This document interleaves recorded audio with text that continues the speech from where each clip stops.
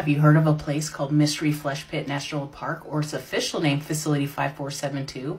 No? Well, I'm going to take you there. Are you ready? Let's go. Supposedly, this is a truly bizarre natural geobiological phenomenon that was discovered in the Permian Basin region of West Texas, southeast of the city of Odessa in the early 1970s. Now, this gigantic pit is home to an enormous subterranean organism that's deeply embedded within the earth, and it displays a vast array of highly unusual and disturbing phenomena. And as the name alludes, this is supposedly a giant flesh tunnel opening through the Earth's epidermis, dermis, and hypodermis and more, revealing a colossal esophagy and leviathan spleen. As you descend, you may encounter spasm fits and gastric ejecta, or feel your body moisture being leached.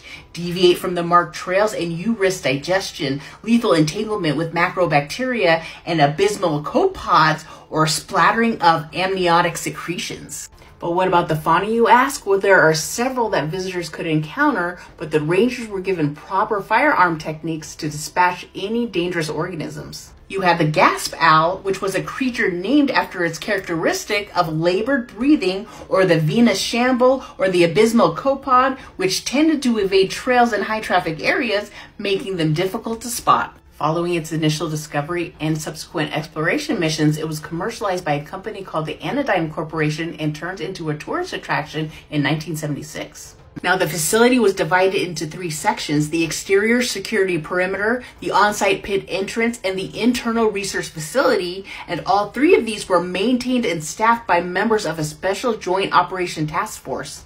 But in the early 1980s, the site was absorbed into the National Park System, which maintained and operated the Mystery Flesh Pit until its sudden closure in 2007.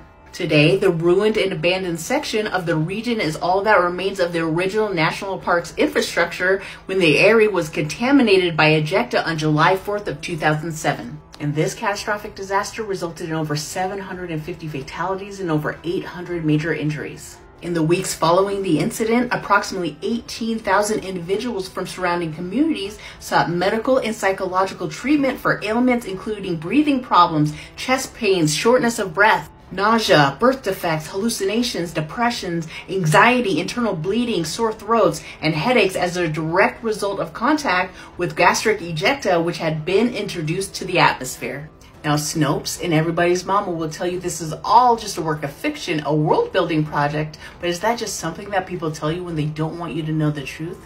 You be the judge.